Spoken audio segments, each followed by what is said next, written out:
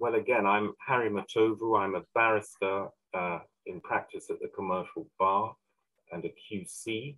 I've been in practice for 30 years. And I've been asked about my top tips.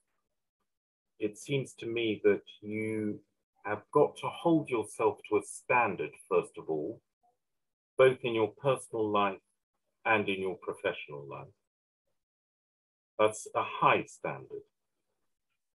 And that doesn't mean that you won't fall from that standard, but you've got to try to maintain that standard there and try to meet it always. No points for failure, but no disgrace in failure, but have the standard and hold yourself to it. Second point, be authentic in everything that you do. Be authentic and listen. Listen to people. Listen to ideas. Read between the subjects. And third, and perhaps most of all, have moral courage in everything you do.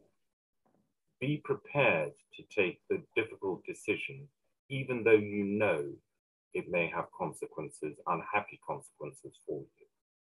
Because as I think it was Samuel Johnson said, of all the virtues that there are, the greatest is moral courage, because without moral courage, the other virtues cannot have expression.